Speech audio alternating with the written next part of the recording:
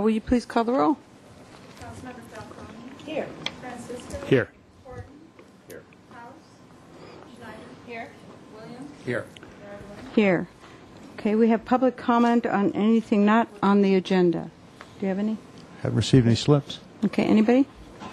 Guess not. So then we'll go right to the work session. Mr. Armstrong. Yes. Madam Mayor and members of the City Council, I was thinking about this today. This is the first time I can remember that we've adopted a budget, and then 2 months later, basically, we're back talking about that budget we just adopted. So this is unusual. I think when we adopted the budget, we told you that we thought, based on some of the data that we had received really in May and June, that we felt that our revenue estimates were going to have to be revised. And so our purpose today is to go over first fiscal year 2009, and we did this, I think it was a week ago, but talk to you a little more about how we ended last year. We're also going to give you a historical perspective on revenue, so you can really see, I think, what the historical issues that we're facing, and unprecedented issues with some of our revenues, because it really is amazing what we've seen happen in the last 9 months. Then we're going to talk about the current year, and that's the primary focus today, is the current year and the balancing approach that we've come up with. And I think you'll be pleased that we believe that we can cobble together a solution for this year. And then our intention is to go through those in a fair amount of detail and get some kind of consensus from the council that you think we're on the right track. Some of these things we can do administratively. Other things we're going to have to come back to you with follow-up items. And then the idea is that next week on Tuesday we will talk about our initial estimates for fiscal year 2011. We had scheduled initially 3 workshops. At this point, I don't see a need for the 3rd workshop. I think we can cover today what we need to cover, and then on Tuesday we can cover what we need to cover. I'll leave it up to you after day if you want to give me, if you think we need the 3rd workshop, but at this point, from a staff standpoint, we think we can do it in the 2. We had reserved that time just in case, but now based upon our analysis, I think we can do it in 2 workshops. So that's the intention today. What, in terms of who's going to talk, Bob Samario is going to go over the general fund revenue historical last year, and then a little bit about our problem for this year, and then I'll go over the balancing approach and the recommended approach for the shortfalls. Okay. So, Bob? Ooh. Thank you, Madam Mayor, members of council. It's interesting that we're here in September, because it was this time last year is when we started to really see the signs of an economic downturn. You may recall that back in September we got our sales tax data for the quarter ended June 30, 2008, which indicated that we were down 7.4%. And then shortly thereafter, for our TOT, we saw that September TOT had gone down 1.8%, even though we had the previous month an increase of 10.6%. So it's we started to see the signs then. We didn't have any idea that it would become what it is today.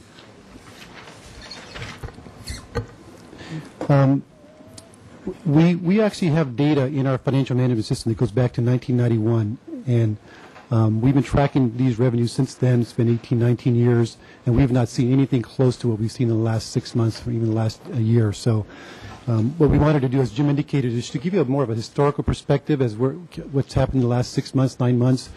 You'll see that's pretty interesting to see what's happened in the last 14, 15 years in terms of our key revenues. Excuse me, Bob. Could you speak up just a little bit? Sure. It's hard to hear you. Thank you. I'm not sure, is this mic on? I guess. Yeah. Okay.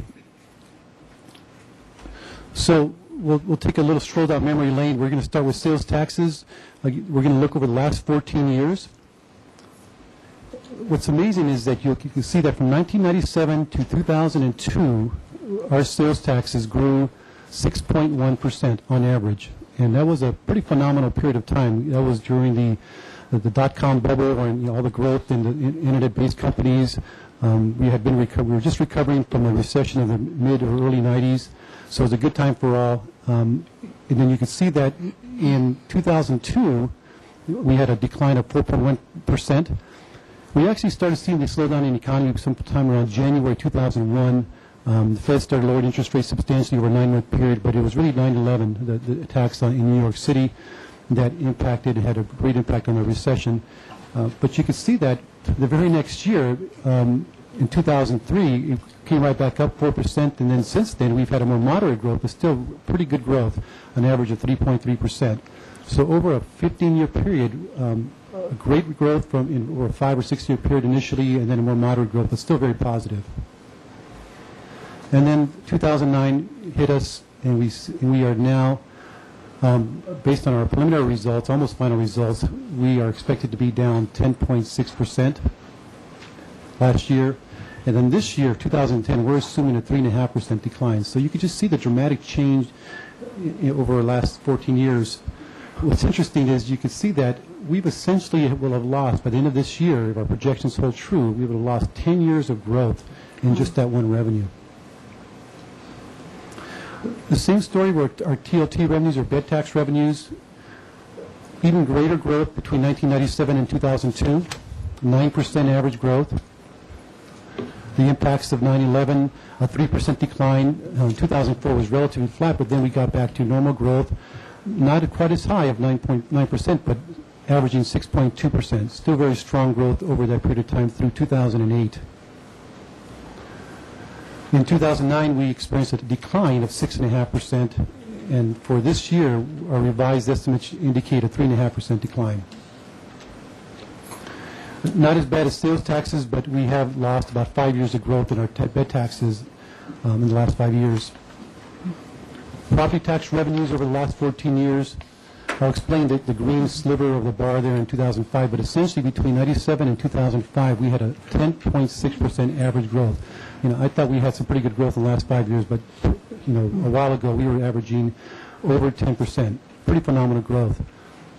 We had what was called the VLF, or Vehicle License Fee Swap. That's when the state started paying us in lieu of vehicle license fees property taxes, and for us actually it helped us because VLF was a very volatile revenue. Vehicle license fees were very volatile, and property taxes a lot more stable, and you can see it growing at higher rates. But it did bump up our overall base substantially starting in 2005. Since that time, we've enjoyed 8.5% growth through 2009. And based on the estimates we've gotten for the county, we are now projecting for this year just under 1% growth. It's not a decline, but still, compared to the growth of the last 14 years, a pretty substantial outcome. So just a quick summary, since 97, we have enjoyed substantial growth in our key tax revenues. The declines in 2009 and 2010 are really unprecedented, as Mr. Armstrong indicated. But, there's still some uncertainty over the next year, 2 years, as to what's going to happen with the economy. Is it going to recover next year? If it does, to what degree? And it's going to be interesting, at least for me, to see what kind of growth rates we're going to see in the next 1 to 2 years, how it compares to the last 7 years. And, of course, I don't anticipate we're going to see the kinds of growth we saw from 97 to 2003. So this is a bit of a review. Fiscal year 2009, we were with council, or to council, back on August 25th. We gave you our preliminary results for fiscal year 2009, and I just wanted to recap that. You can see that our sales taxes, our key four top revenue sources, sales taxes, bed tax, property tax, and utility users tax, are indicated there. We first show the adopted budget and our budgeted growth. For sales tax, we budgeted a modest 1% growth. And then at mid-year, based on information we had received through essentially September, the September quarter ended, we lowered our estimates and revised them down to $18.9 million, which represented a decline of 6.7%, which we thought was pretty dramatic. And that resulted in a projected variance at that time of over $1.5 million. Our bed tax, we had assumed a 3% growth in the adopted budget last year. We revised that at mid-year down 1.2% decline, which lost us almost $550,000. Property taxes, we get information from the county. We were assuming a 5% growth. We lowered it just to 4.3%, primarily because we weren't sure of the supplemental property taxes or assessments that come in throughout the year. So we wanted to be a little more conservative. We lowered it to 4.3%, but still a positive growth. That resulted in a decline of $141,000. And then lastly, our utility users tax, we estimated 3% growth. And actually, based on what we had through approximately December, it indicated that we could actually raise our estimates, and we did so by $164,000. But in total, we were looking at a variance at mid-year of almost $2.1 million. And we went over this again on the 25th, but just a quick recap. This is our balancing strategy. You can see what the elements of the projected deficit were. They total $6.8 million. A big portion of that were the non-departmental revenue shortfalls that I just talked about.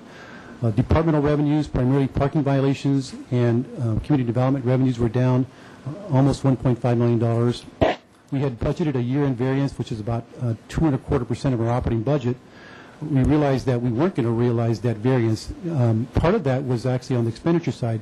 As you might recall, we used that variance to indicate how much we might come in under budget on expenditures and over budget on revenues.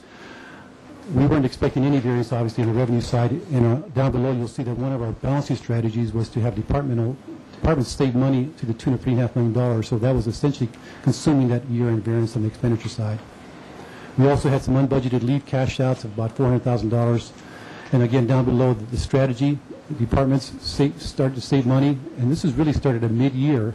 This wasn't an annual sort of target, if you will. We directed departments back in January or December to start saving, and we gave them a target of $3.5 million, which they, as you know now, have exceeded. We had an appropriated reserves of $700,000 that we could use. We use self-insurance fund reserves primarily from the workers' comp program that have been accumulated over time. That's just from favorable results over the last several years. We had internal service funds chip in, $243,000. We had about $1 million in our street sweeping fund reserves. That's from the street sweeping program, revenues in excess of cost, particularly in the initial part of the year, initial part of the program. Those revenues are parking violation revenues. We used $500,000 of that $1 million. And then we delayed several capital projects, the biggest being the FMS project, Financial Management Replacement Project. That was about $450,000. At the end of the year, as you know, it came in even worse. Our sales taxes, based on our adjusted budget at mid-year, you can see that we're down $1.2 million. The growth that we actually realized was over 10%, double digits. Our bed tax came in further, declined even further, $747,000 for a revised growth of 6.9%, decline of 6.9%. Property taxes still positive, but below what we had projected. And so $71,000 was the favorable outcome. I'm sorry, we had lowered it at mid-year, but it did better than we thought. So we actually did a little better there. Utility users tax came in 0.1%. So that was under our mark, and we had to, of course, lower the number by $280,000. But in total, we lost $2.2 million by the end of the year in relation just to the mid-year adjustments. I just wanted to highlight for sales taxes that when we were putting together the budget for 2009, or at least making projections for 2009 and even 2010, we really had only two sets of data that we were using for sales tax. That was the quarter end of June 30, which is the box at the bottom. We had a 7.4% decline in that quarter. We got that information in September. And then we also saw then the September quarter come in flat. It was slightly up. We felt a little bit better, of course, after the 7.4% decline. But those two bits of data, at least for sales tax, is what we had available to us in making projections for 2009. Since that time, we've seen double-digit declines in each quarter, 11.7%, 17.6%, and then our current estimate for the quarter ending June 30 is 14.4% decline. We won't know that number until a couple of weeks, actually, when we get that cleanup payment around September 18th. 14.4% decline represents what the state has projected would be the results for the quarter ended June 30. But still, 3 quarters in a row where we're looking at double-digit declines. So in terms of the year-end results for 2009, revenues came in under budget, almost $4.2 million. But on the expenditure side, we actually had a favorable outcome. We saved over $4.3 million, which more than offset the loss in revenues.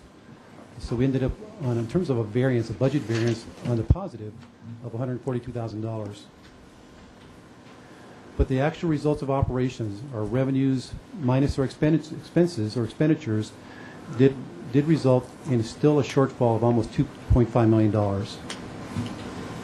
And as we talked about with Council on the 25th, the likely options we'll be recommending to address that are the self-insurance funds and reserves. And those are backwards. Actually, the self-insurance fund reserves have about $3 million currently available. The City Hall allocation fund reserves have about $300,000. So what that means is we think that we can, by utilizing those reserves, basically balance out last year without having to take any additional monies from the general fund budgetary reserves. Just so I want to make it clear. And we think these are appropriate because they're basically general fund dollars that have accumulated in these two funds.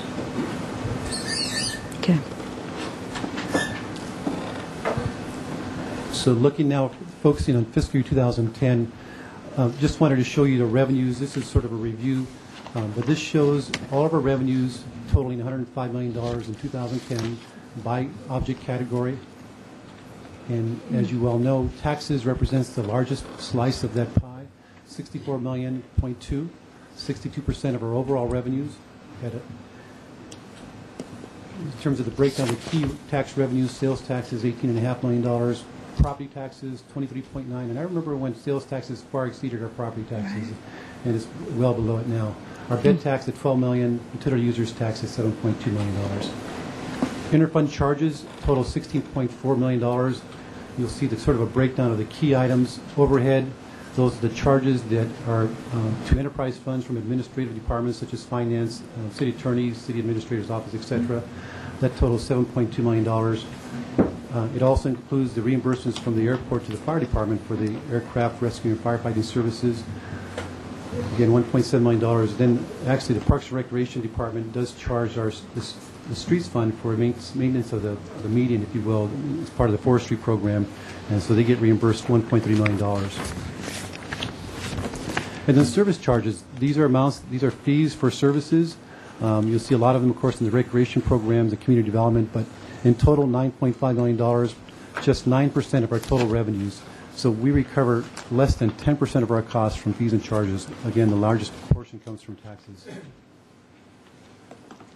When we adopted the budget and we were putting together, we had projected a deficit of $10.9 million. We had adopted a balancing strategy that included departmental adjustment, and this is net of all the adjustments that were made in June when we restored positions and we added back some items. So this is the net or final numbers. Departments basically kicked in almost $6.9 million. Some of that was revenue enhancements, but the large majority were cuts in expenditures. We had labor concessions totaling $1.5 million.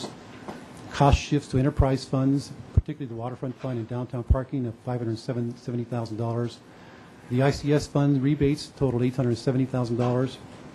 We actually added back money to add to our existing appropriated reserves, which now total about $700,000. And then there were some reductions to community organizations totaling $150,000, and then capital project deferrals over $1.2. So looking at our revenue projections and trying to define the problem now for this current year, our sales tax estimates for the adopted budget were $18.1 million. That was based on a budgeted growth of a decline of 1.4%. Since receiving information in June for the quarter ended March 31st, and based on what the state is telling us now, and what the statewide estimates are, we have revised our estimates down to $17.1 million, which is a decline of $3.5 million and an additional deterioration of revenues of over $1 million, just for that one revenue, just based on information we received in the last several months. I wanted to show you that when at mid-year, when we adjusted the estimates, we were basing that on a letter we received from the state that gave us some projections, and you can see the letter dated January 16th, 2009. On the left, 8.7% decline for the quarter ended June 30, 2009, and then a drop of 5.1%, drop to 2.7%, and then it started to get flat, and then by June 30, 2010, they were expecting an increase. In May, about 4 weeks, a month before we adopted the budget, they gave us a new letter with revised numbers, which indicate that for the quarter that ended June 30, they're expecting now a decline of 14.4%. That was the number you saw on the previous slide. For the September quarter, 11.5%, so two double-digit declines in a row. And now they're seeing it recover more quickly. It's flattened for the quarter ended December 31st, but an additional decline in March, and then a slight increase for June 30, 2010. Our bed tax, we originally adopted a budget of $12 million, which assumed a decline of 3%. Since then, for the last 2-3 months, we've received bed tax information on a monthly basis. We revised that down to 5.6%, going down. That resulted in a decrease in our revenue projections of $675,000.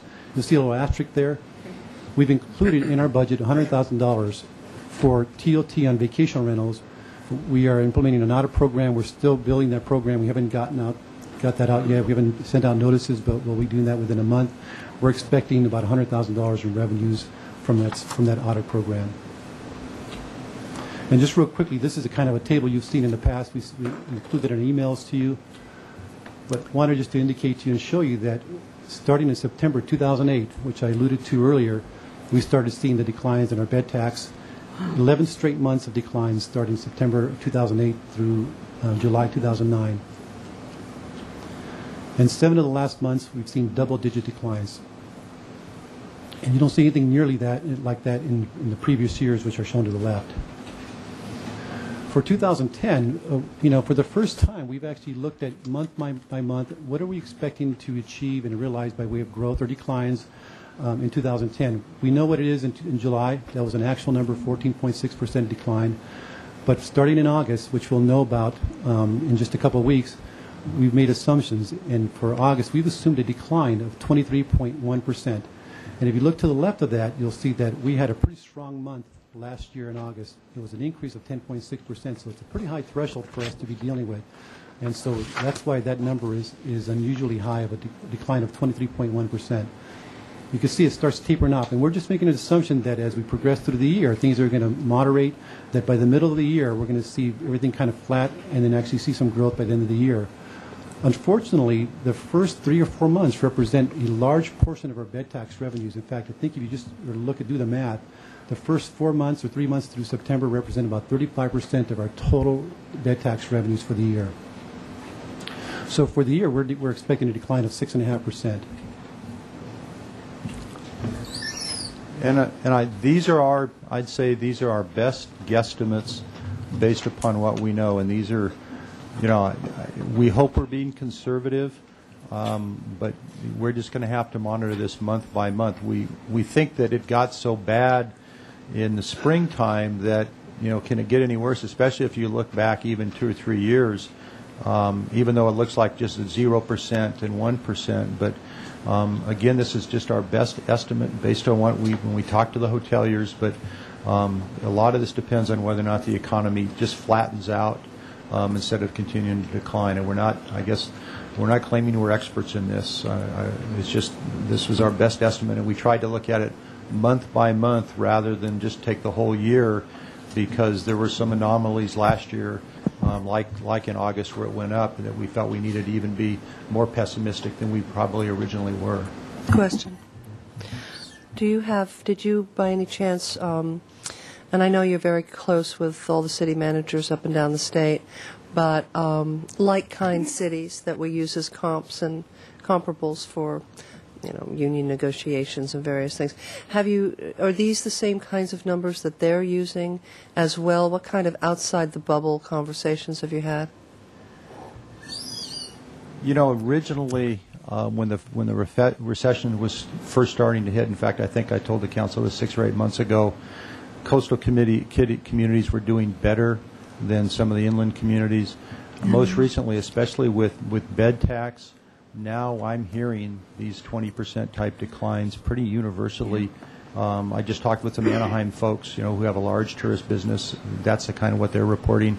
I just met with the city manager of Goleta and city manager of Carp today, and these are the kind of numbers. Actually, the folks who have a higher concentration of luxury hotels than we do are seeing much larger declines. Okay, so the Coronados and the Monterey's and Santa Cruz, Dana Point, Carmel's and Dana Point, Laguna Carmel, Beach, yeah. that have a higher concentration of luxury are getting hit much harder. So it's not that people just aren't traveling here; they're just not part of this is speculation. Partly it's talking with hoteliers. I think when they tried to keep their room rates up, even when the occupancy rates were dropping, and they got to a point where the occupancy rates started to drop so much that then they started cutting their rates, and so that's why we started seeing the real significant drops. Yeah, well, we've cut our rates too here, so thank you.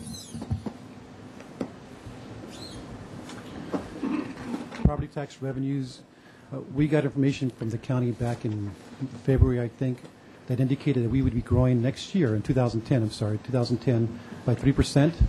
In June, we received a letter from them saying, or an email saying that those estimates have been revised, and they're now projecting a growth of under 1%. So that change alone caused a drop in our revenues of over $430,000.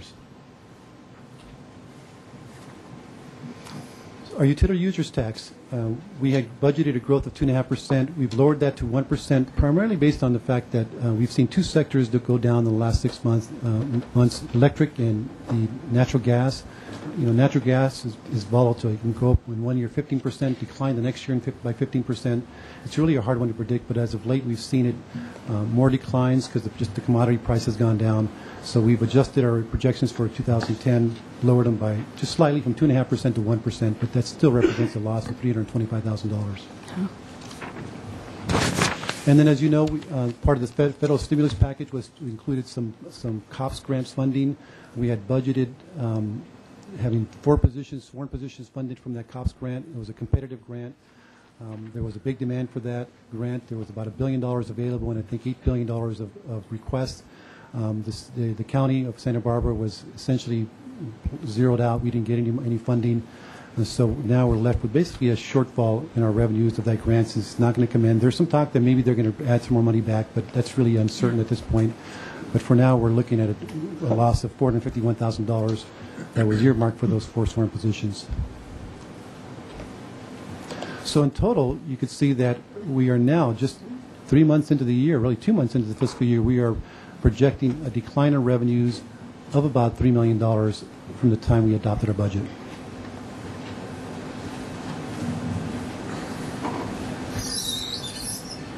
So again, the problem that we believe we need to solve at this point is about $3 million. And so for the last, pretty much since the fiscal year began, we've been meeting the department heads, myself, and the finance staff, and trying to say, okay, how are we going to deal with this problem? First, it was defining it and trying to be conservative on how we defined it, and then what could we do to try and solve the problem? And so what I'm going to go through now is our approach to dealing with this problem. And first I want to talk about, I think, what some of our objectives were in dealing with the problem. And the first was to not use any more general fund policy reserves. And so what we're proposing to you today doesn't propose any general fund, the use of any policy reserves. It does propose some one-time monies, but not any more of the policy reserves.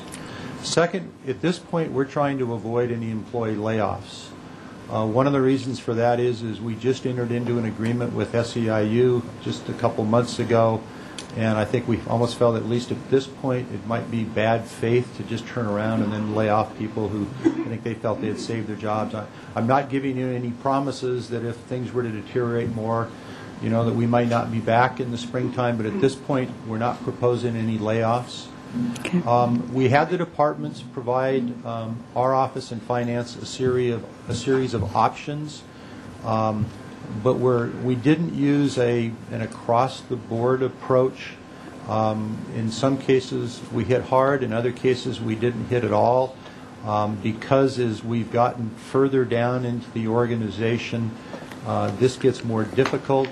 And quite honestly, in some places, we were taking advantage of vacant positions that are already there, where we haven't at this point seen a major deterioration of service, rather than, and part of this was to avoid layoffs. So a little of this is opportunistic, but we tried to balance it out.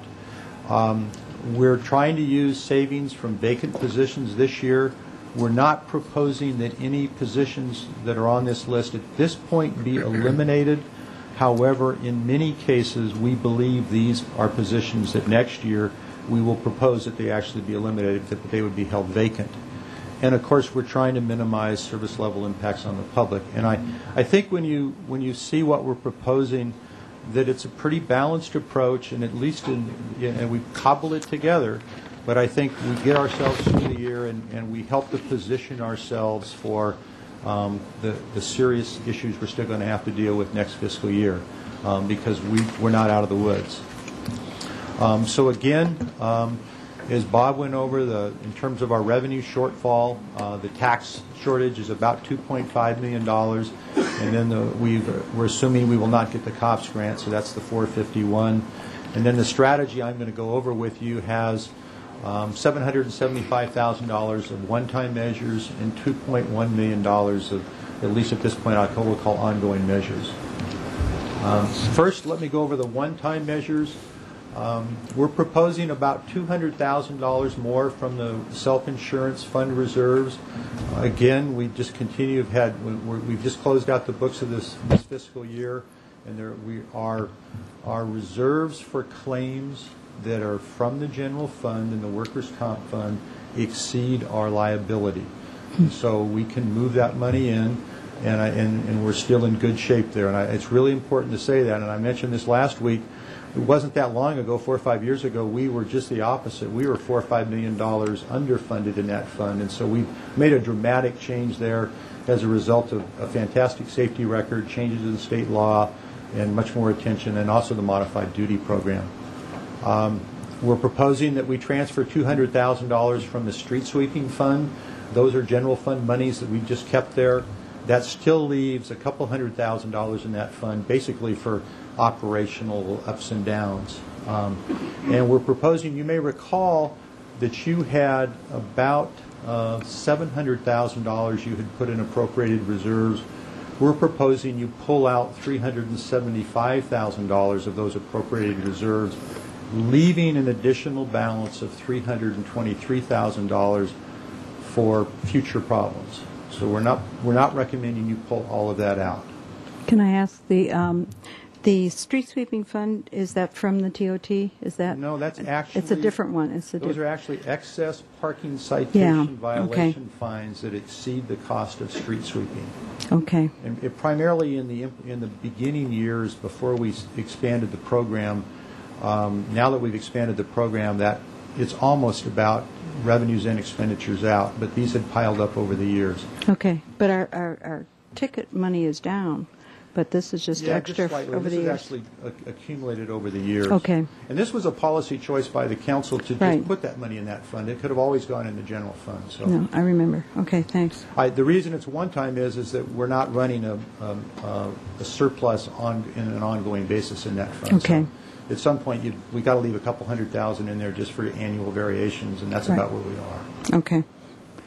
In terms of ongoing measures, they total about almost $2.2 million. We went back to our internal service funds. You'll recall this is the fleet operation, this is the facility maintenance operation, and it's also our IS information systems. It totals about 5% of our operations. Not all of our funds are affected. In fact, I'm not proposing any further reductions this time with the IS information services, because the only way to achieve that would have been through layoffs, and I'm concerned about the level of cuts there already. So this is primarily in the motor pool and also in facility maintenance. We're proposing an ongoing revenue change, and I think most of the council's aware of this. In fact, I think you asked us to look at this, and that is the electrical franchise fee surcharge that we've been placing in the undergrounding fund. We're recommending that go straight to the general fund. We've worked with the city attorney's office. We've consulted with Edison, and we believe that we can make this shift. It probably will take some resolution from the council at some point. And this would be an ongoing change. And will that have to go through the PUC again, or not? We're not quite sure if it does. We think Edison has said they have no problem with it, and this was their application to the PUC. Okay. And they don't believe the PUC would have a problem with it either. Okay, good. The ongoing measures include holding 12 vacant positions vacant all year, and leaving 9 vacant part of the year. And we'll go through the details on these. So now I'm just going to go through these by section. And again, this was not pro rata across the board. You'll see some folks got hit pretty hard, others not at all. And a lot of this was trying to avoid layoffs. And the other thing we're finding, quite honestly, in a couple of our administrative functions is there's not much more there. Yeah. And I say for example, in finance, we've got to have a couple accountants left to make sure the bills get paid and some of those kinds of things. So it's getting more difficult in some of these areas. In the city administrator's office, you recall we received a CalGRIP grant to help in our gang efforts. As a part of that grant, we had requested some administrative money that could be used to pay for part of our special projects manager, that's Don Olson. So this was a gimme. We received the grant, and the money was approved for that in the grant. I recently sent you an email that I've shifted 50% of Christy Schmidt's time. She's the employee relations manager to solid waste. She will basically manage that on a day-to-day basis for the next year and a half, because Bob Samario is now, the interim finance director. She's looked for additional challenges. I think this will work, but this is an experiment. We know it's an experiment. She does have some solid waste background, especially with the franchises, so we'll see how that works. We're a little small. We're going to be charging Water Resources for some inside Santa Barbara programming, and we're reducing some hourly support for special city TV programming. Okay, Doss? Well, on the Inside Santa Barbara, we all usually also have Inside Santa Barbara specials on COMB and CCRB, which would also probably be a water department function. Are those being calculated into the cost? Because if not, we would be undercharging the water fund. I'll have to ask Rebecca, but I think we're charging water for about everything we can. It works. Rebecca? Good afternoon, Mayor, members of council. I'm Rebecca Bjork, Water Resources Manager. The support from City TV historically has been done without direct charges to us, and when we've given them requests to do articles or interviews for us, and they've done, as you know, an excellent job. We think that we would like to have a larger exposure to the general public about the things we do. And so we see this as a real opportunity for us to have additional coverage from City TV for water resources activities. So the COMB and CCRB articles that were recently done by City TV are something that the city does do also, so they would be the kinds of projects that we would target and make sure that we have included in all of the Inside Santa Barbara episodes. Okay. But to be certain, we'll check and make sure we're charging as much as we can, appropriately and legally. In community development, there's 3 recommendations there. We're assigning a part-time planner to Creeks projects for 6 months. This is a win-win. Creeks needed the support, and this allows us to save that position there. It does affect planning productivity, and I think Paul is starting to get concerned about planning, and I think when we talk next Tuesday, he'll talk to you about his larger concerns for next year. This one may not make me popular with boards and commission members, but we're recommending that we suspend the board and commission stipends that we have in community development. It was just hard not to do that, other than based upon some of the other issues we're facing. There's a current records technician vacancy in community development. We're recommending that be held vacant for the rest of the year. There's some impact on our ability to respond to requests there, but we think we can work around that. In the finance department, we're proposing to leave the assistant finance director position vacant for the remainder of this fiscal year, probably next year, but we have to watch that one very carefully. And that would also, though, require that we reduce some of what we had already been allocating of his time to the solid waste fund. There's a utility services supervisor who's in the general fund. We can move a little more of his time to the water fund. He primarily supervises the water meter readers, but some of his time was spent on the warehouse. And there's some minor miscellaneous line items that are left there. In the library, there are 3 currently vacant positions. So these positions are already vacant. And we've been able to provide services at this point. This is about as far as we can go before we're going to be back to you talking about reductions of service hours. But we can maintain this at this point without reducing service hours.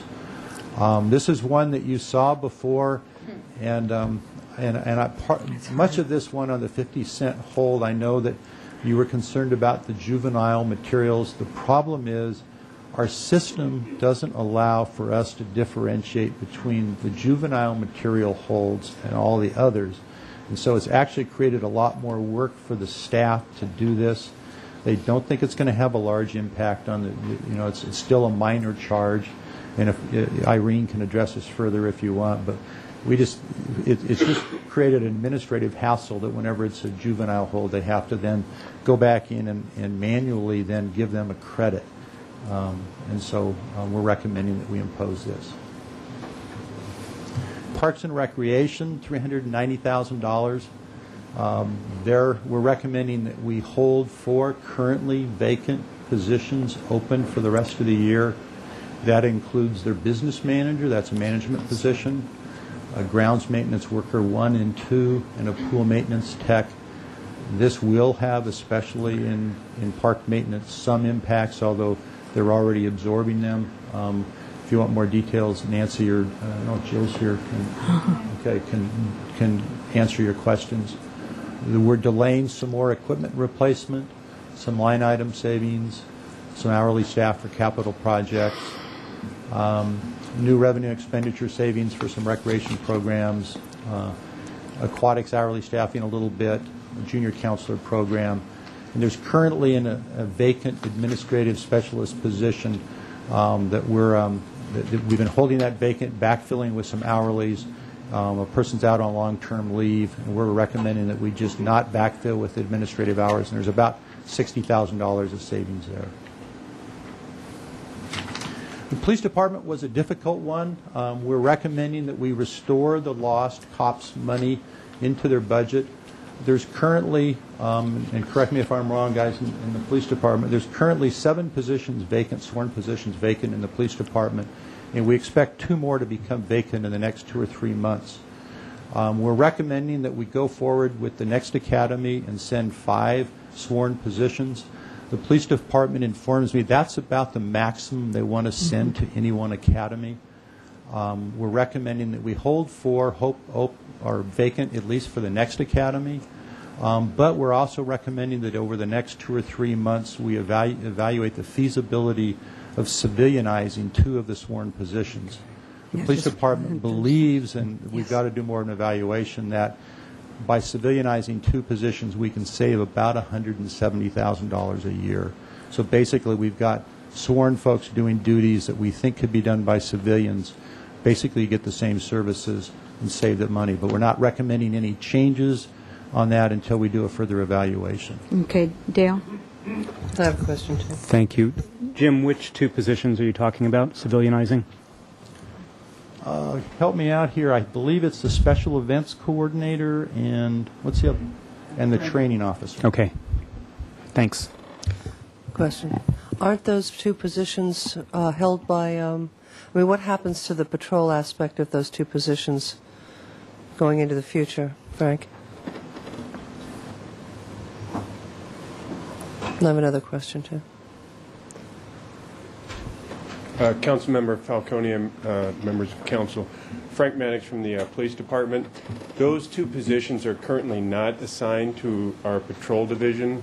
They are currently assigned to the admin services division. As such, they handle purely administrative functions, so it would have no impact on our patrol function. But let me ask you this then. When you rotate around, which you do, all of the various different positions except for, well, even you guys switch departments, if you will.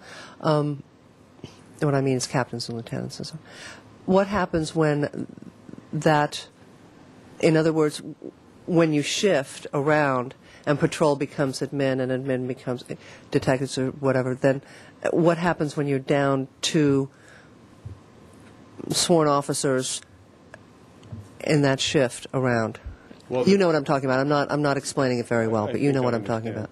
The theory is to civilianize the 2 administrative positions, which essentially have no impact on our calls for service or investigative workload. And the theory is that by finding the right civilian, especially someone who perhaps has prior law enforcement experience, they could handle the administrative duties dealing with the state of California, with the Post Police Officers Standards and Training Commission, and work with our special events coordination to ensure that these administrative functions are still carried out, but the net impact on our in-field enforcement is zero, because these positions do zero in-field enforcement presently. The only time they're in the field is during Fiesta and 4th of July, and a loss of 2 sworn positions during that time could be made up by backfilling it with the sheriff's deputy, which we currently do anyway with other positions. So we feel that with a relatively minor inconvenience of backfilling during Fiesta, which again is the only time these sworn positions are actually in the field, that we could carry out the same mission. So it would be really a net change of zero. Yeah. Great. Okay. I would need to know more about that. But the question that I have also is, in terms of the, at least here it says 9 vacant. I understand 7 of them are currently vacant and 2 are expected retirements, I would assume. Why are those 7 vacant at the moment, and what are they? Because we have a policy of certain amount, and it seems like Right. We are that minus currently- 7 isn't what we asked for. We are currently authorized under our present budget for 140 sworn positions. The September Academy was canceled by the Ventura Right, I know. Sheriff's Department, and their next projected Academy date is January. So we've had these 7 positions vacant since the beginning of the fiscal year, so we have realized salary savings on those 7 positions for the whole year, or for the whole portion of the year, which will continue until January. So 7 positions at $112,000 a position for half a year is about $390,000. Okay. And that's the next academy coming up, and it was canceled for no fault of ours in particular. It was canceled because many departments, including the local regional departments, were experiencing cuts and had to cut back on the number of people they could send to the academy. We didn't experience any cuts in our sworn strength, so we have always been waiting to send people to the next available academy, which at this time will now be January. Okay. Thank you. Yes. Dale? Captain Mannix, one other question. So I just want to be clear about this. Right now we have 2 sworn officers who are serving in these roles, training and special events. That is correct. Is that their full-time duty? Yes. So what happens to them after we civilianize these positions? They would transfer back to the patrol division. Okay, So good. that the net change in patrol staffing would be 0. We would then back hire 2 police technicians, which are non-sworn positions, to carry out that function. But the police technician is about $160,000 a year, where a police officer is about, starting police officer, salary and benefits, $112,000 a year. So this is why we're going to experience about $173,000 general fund savings in an ongoing Sure. way. No, I understand that. But when you say there's 0 effect on the patrol force, That's correct. isn't there a real effect in that these officers can't possibly actually be on patrol now, but they will possibly be once this happens? No, because the overall staffing in our team strength, which is currently scheduled at 57 officers divided among our 6 teams, would remain at 57. You see, so we're losing 2 police officer positions, but they're not coming out of patrol team strength. They're coming out of administrative positions, and then we're backfilling them with non-sworn administrative positions. Okay, so where will the 2 officers go, the 2 sworns? What will they be doing after this happens? Well, primarily patrol. However, they could go to another specialty assignment somewhere else in the department.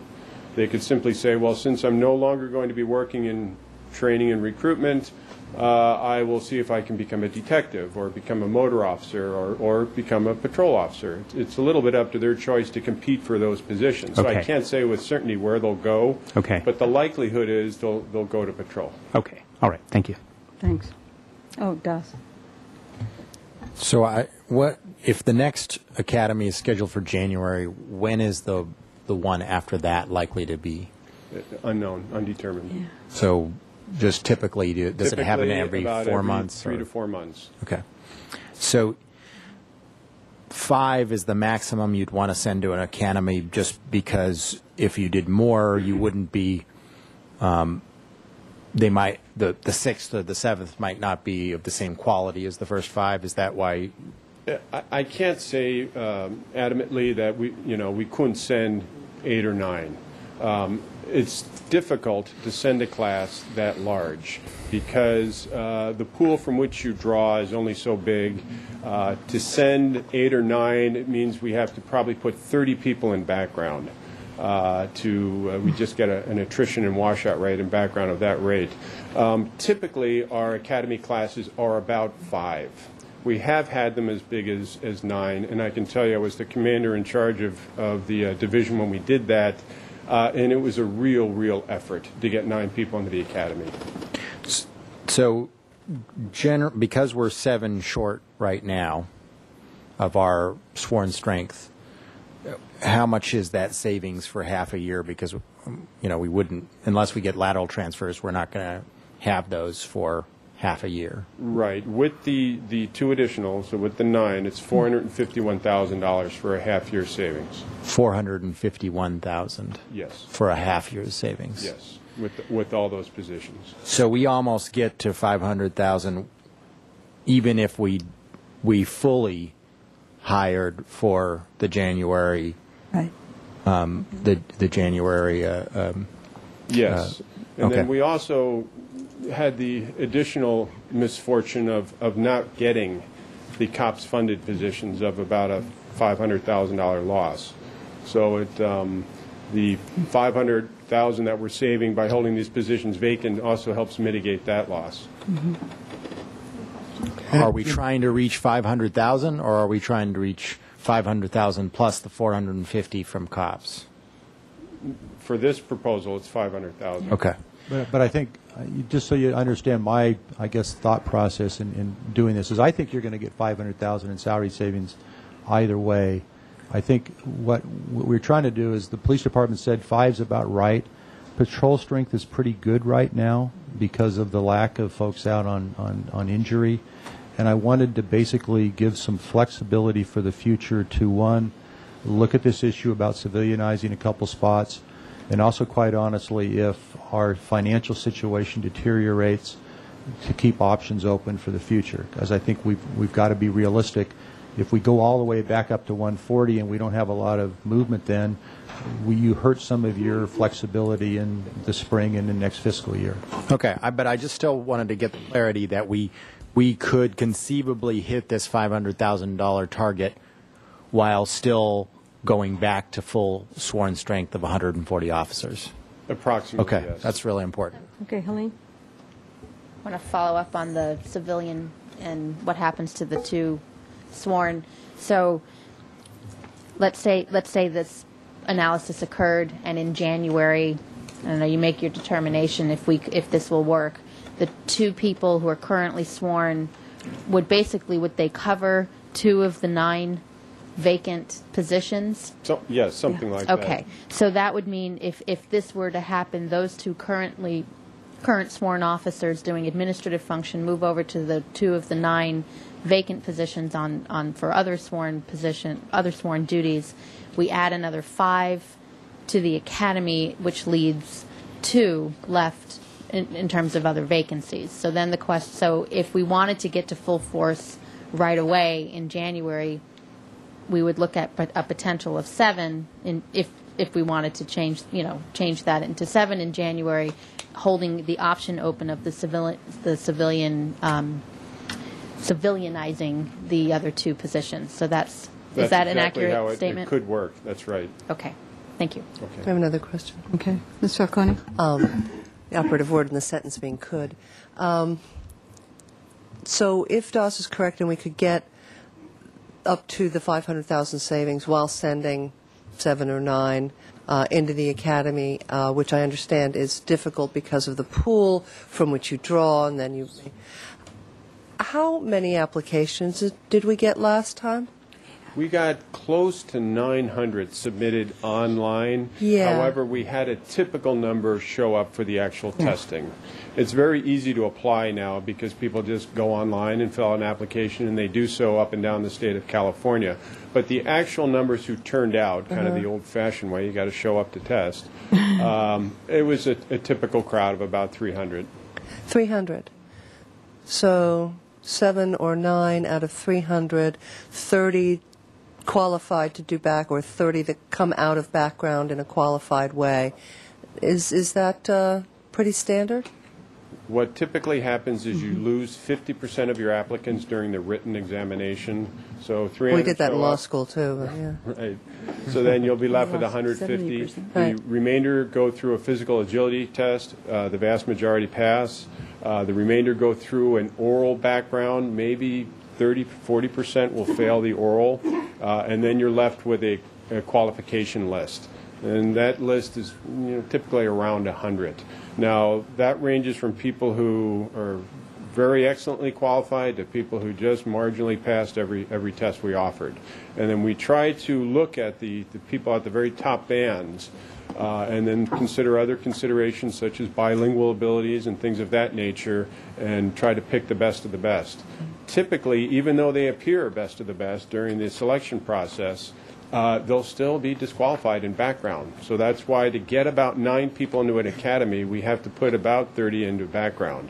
And they'll be disqualified for criminal reasons, drug reasons, personal relationship reasons, things of that nature. Right, sure.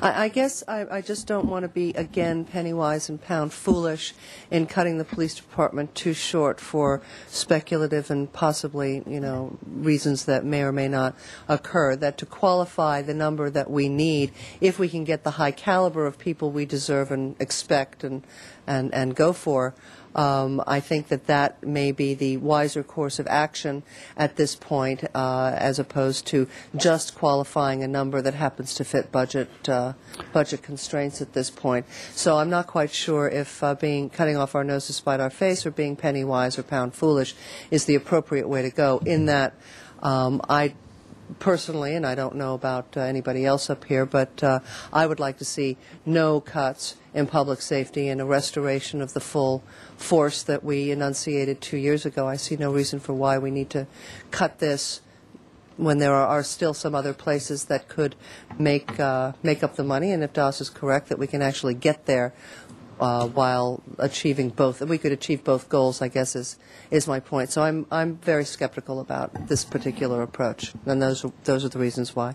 We have been indeed fortunate that we started the fiscal year with these vacancies in place because they've allowed us to now put those savings towards this pending problem. And then, of course, as we fill up all our vacancies, we lose that option. So that's... Yes, but Deputy Chief, the community gets the coverage that they deserve and expect, and that's the more important goal here. We can find the money. Thanks. Well, Madam Mayor. yes, go ahead, Mr. Howell. Deputy Chief Mannix, just one of the questions I've had, and I should have asked it before now, but we talk about the size of the force in terms of sworn officers, but how large is the organization as a whole? 206, I believe. Okay, and so I guess my question goes, and without having anything really to rely on one way or another, to what degree does this strategy affect the support services for the sworn officers? I mean, is there an impact on them in terms of any changes that we're making here that would make their time in the field reduced, or any other? I mean, how does this affect them in that way? We currently have 3 vacancies either open or projected to be open in the non-sworn rank. Those vacancies are an assistant ID technician who would work in the crime lab. That gentleman left our department at the beginning of the fiscal year. We have a detective secretary who has announced her retirement. And then lastly, we have a crime analyst who has requested to vacate that position and move over to the Records Bureau. So this person is now staffing a position which was vacant in the Records Bureau, and we have not filled the crime analyst position. So we're realizing, I don't have the number before me, but it's significant salary savings in those positions as well. And I guess my question goes to its impact on the on what the public probably sees more, which is the officers in the field, or the response time, or any other things that would be service impacts of any of these decisions we're making, or perhaps requests for investigation, investigations of property that's been confiscated, those kinds of things. What kind of service impacts do we expect from those kinds of changes? We have diminished our non-sworn ranks as part of our efforts to make budget for fiscal year 10. And some of that workload has been shifted to the sworn rank. There's just no other way to get around it. I speak about the workload from the range master. And, sometimes we have to run the cars down to Public Works to get serviced, and sometimes we have police officers do that, where typically the non-sworn would do it. It's a headache, but we get the job done, because that's the mission that we have to accomplish. So when you talk about reductions in non-sworn strength, typically that workload just has to be picked up with existing staff, because it wasn't superfluous to begin with. And in some cases, that is non-sworn. Typically, and we try to prioritize things so that workload matches pay grade and matches what we hire people to do, we try to shift that workload towards other non-sworn members, but that's not always practical. Okay. Well, I think, and we've got a lot more to go through here today, but that's one of the things I'll be interested in hearing as we, deal with this. I guess it's not just from your department, from all the departments, because we're now, I think, getting to the point where we're going to begin to have a public that feels the changes that we're making, whereas up to now we've been able to fairly well insulate the public from the changes that we've had to make to accommodate all these things. And this may be one area that we're going to start feeling it. But I really appreciate having a clear understanding of what these changes will be. I think the public needs to have an understanding too of what these changes that we're doing here this year will mean to them in terms of what their expectations are for service and for what happens. So, would it be fair in saying that what we're proposing here does not have a dramatic impact on service in terms of response to Part 1 crimes or something that are underway, or is it something we need to take into consideration and feel that these changes may very well have that kind of an impact? Our strategy from the beginning was to preserve field strength, and that's still our strategy. Okay. We still have what I consider to be nice to have functions, such as DARE, our PAL program, our B coordinator programs. We still have those programs funded to the extent that they are. And I'm not proposing the elimination of those programs, even with these changes. Okay. However, as our team strength starts to fall, we would consider pulling from those specialty positions and backfilling team strength. Okay. I just spent 4.5 years as the patrol commander, and I can tell you that as we approach 45 officers in field strength, it becomes difficult. Sure. Sometimes I got down as low as 38 a few years ago. Yeah. It was extremely difficult. Typically, we're between the 43 to 45 range, and right now we're at 50. So we're doing okay right now. And that is because our patrol schedule is designed to accommodate normal fluctuations in workload and staffing. And it is a normal set of circumstances for us to have 3 or 4 officers in training at any given time, and then 3 or 4 officers waiting to be hired with vacancies. So right now we have 2 officers in training, which is kind of low for us. Sometimes we have as many as 6 or 7 or 8. So we don't have. We've pushed through a lot of officers in training, and I think you remember that last year we overhired, and it gave us a little head start at pushing a lot of officers through in training. So we have the benefit of having those officers in the field right now. Now, I'll tell you this, if our goal is to stay at full strength, having 9 vacancies is a lot of people waiting in line. So somewhere along the line here, we have to start getting people, back in the pipeline, and that's where we're going. And the reason why that pipeline is empty again is because the academy was canceled in September. That is really clear, and I really appreciate you taking the time to explain it. Thank you, sir. Thank you. Okay, thank you. We better get going here. Okay. moving on to Public Works, we have a project engineer vacant. This position's been vacant, I think, close to 2 years, Chris? So we don't think that will have an impact. It does have our ability to get projects out. We recently had a survey technician retire, and we're backfilling her now with just hourly staff. We still need to do the work, but we can do it with a lot less, so those are the annual savings.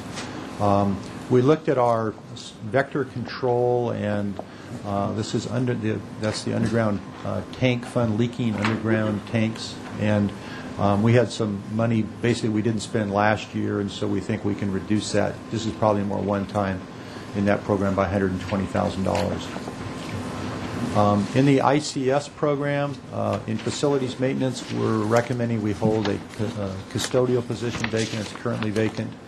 And we're holding a senior custodian position vacant until the first of the year, and then we're going to probably need to fill it. And then in fleet maintenance, we have a service writer who's going to be out for 5 months, and this is the salary savings we'll get there. So all told, you'll see this is where the recommended adjustments come from.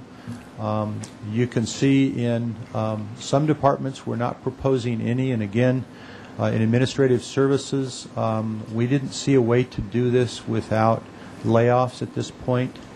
In the city attorney's office, the city attorney's next step was to reduce by one attorney's position, and that would have involved a layoff. In fire, at this point, we didn't feel we could make any additional reductions. And then in the mayor and council's area, we didn't see any areas. We've cut you pretty much down to the bone. So again, you can see this was not just a pro rata, and we tried to be careful. The other thing I'll point out, because it's important with the police issue as well as the others, we're purposely not saying eliminate any positions at this point. We're saying hold positions vacant because we believe that we need to give you flexibility, and there's going to be a future city council come January, and give them the flexibility to deal with issues. And part of this story is what we're going to tell you next Tuesday when we talk about our forecast for fiscal year 2011. In my opinion, this is getting us through. I think we have a real challenge to make things work for the year that begins July 1st. And so we need to start talking about that because we don't want to, you're going to have to go deeper next fiscal year in order to solve the problem. And you just need to keep your eye on the ball and recognize that that's coming up. And that's our purpose next Tuesday when we talk about it. And then again, this is an overview again of the balancing strategy we just went through. Some other issues I want to mention, the state budget impacts. You may recall that when we talked in June, that one of the things we talked about was the ability of using the streets Measure G funds, that portion of the utility users tax that goes into the streets fund, and possibly using that to solve some of our budgetary problems. And we had identified about close to $1 million of capital projects that we could delay and then free that money up and move it into the general fund. However, if you look at what's going on up in Sacramento, the gas tax money is still in play. The legislature, when they passed their budget balancing, put in some poison pills that if they lose a lawsuit, they're going to go back after this money. Darrell Steinberg, Senator Steinberg, has said that if he's not successful in his lawsuit against the governor on some of the other cuts that the governor's made, that he would go after this. And so we didn't feel it was prudent to propose that you use those monies now if there's a potential for losing them. But we are holding back on some of those capital projects so that if we lose gas tax money mid-year, we don't have to make additional cuts in the gas tax area in the streets fund. So that's why that's not an option that we're proposing to you at this time.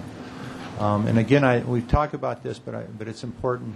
You know, we're doing the best we can on these revenue assumptions, but we think we've been conservative. Have we been conservative enough? It's very difficult to tell. We're on uncharted territory here, but we're doing the best we can. We can, and we'll be back again in 2 or 3 months if we find things get worse. But we did, for example, leave that $300,000 in the appropriated reserve to give you a little flexibility. But clearly, if we had double-digit declines beyond what we're projecting, things could get worse. So that's the summary of our conclusion. I think we're looking for your initial thoughts. As I said, some of these actions we can do administratively. Others we'll have to come back to you with implementing actions. With regards to fiscal year 2009, we will be coming back to you, I think it's in mid-October, with basically how we close the books for 2009. And then we'll come back to you with some of these items that require council approval on the 2010 issues. Okay. Okay. I've been saying that we're really down to bare bones, but the thought just occurred to me we're really scraping the bones right now. It's really difficult, but very interesting, and it's good that we aren't talking about any layoffs in the middle of the year. It's so hard. It's hard anyway, but it's better, I think, to look at layoffs in the big picture if we can figure it out for next year. So I don't know. Mr. Williams and then Mr. Horton. Well, first of all, I really appreciate the hard work. Yeah. I mean, this isn't easy stuff, and you're going to step on at least, a couple places where we're going to go, no. But I do think that you've done a thorough enough job that it's given us a little bit of options and a little bit of breathing room in that we still have the ace in the hole of the Measure G funds, assuming or hoping the state doesn't take that away. But as long as that is still out there, and look, we're already a couple of months into the new fiscal year, we have a chance of having that as a fallback. And you've also set aside the about a little bit less than half of our appropriated reserve that we set up. And so I thought that gives us a little bit of flexibility.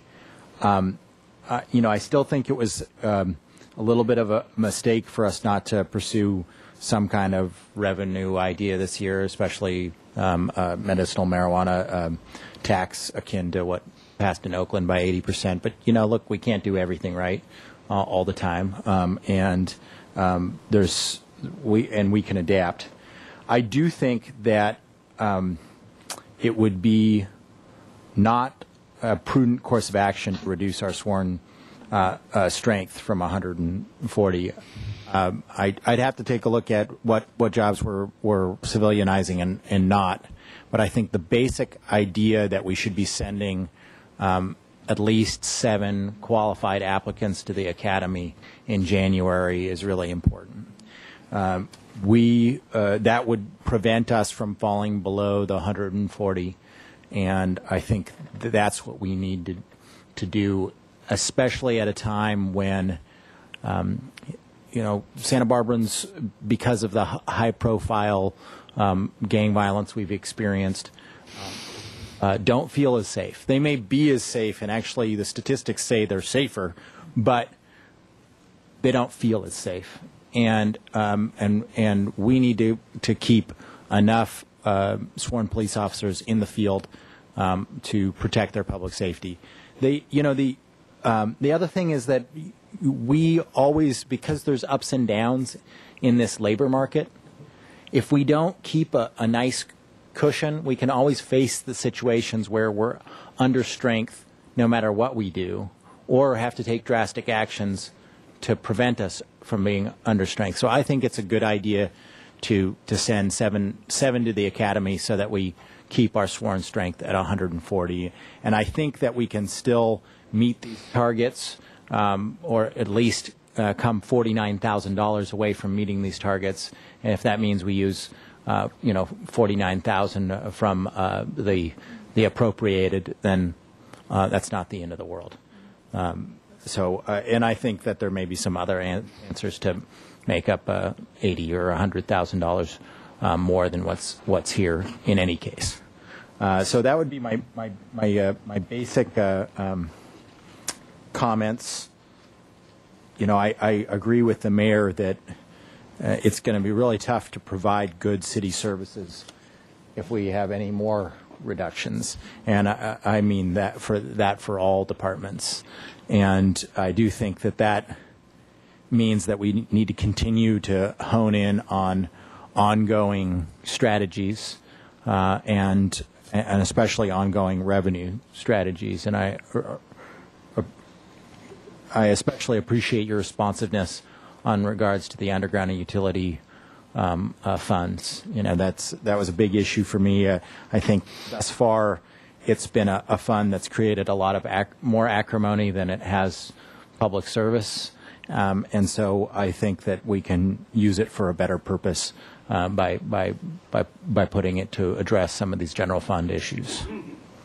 Okay. Mr. Horton. I think it's a good effort, and I greatly appreciate it. I think the presentation was clear. What really concerns me now is the next few months, in fact, the next year. The daily papers show some positive signs when you look at the front page, but if you look behind the front page, the real signs of economic recovery, which for me would be employment, for example, in the country, don't look particularly good. And it's conceivable, for me anyway, that some of the TARP money is having the planned effect and is impacting, and we're getting a bounce. And that's good, and that's what it was supposed to be for. But the facts remain that the economy is still in pretty sad shape. And I think that whatever we do, your paragraph heading here says uncertain economic environment, and really all I'm trying to say is to reemphasize that point. This is a good step, but from here forward, we don't know what's going to happen. And to me, it's a 50-50 right now. It could just as easily continue sliding on down in terms of sales tax and TOT. I'm not any particularly more optimistic now than I was 3 or 4 months ago. And if it does continue sliding on down, then whatever series of actions we take in the next few days has to start the planning for what could be a further decline in revenues. And when we talk about the layoff situation, I think all of us up here support that. We don't want to have that happen, but we certainly can't go much further without getting into reducing staff further and things like that. So I think it's a kind of a two-step process, which is to do the kind of response that we need to do in the next few days, by next week, basically. But that whatever we do, we don't preclude what I hope doesn't happen in say 90 days or 120 days from now. But the odds are about as good as we'll have to come back to this table then as it is now. But I do appreciate the work. Okay. Ms. Schneider.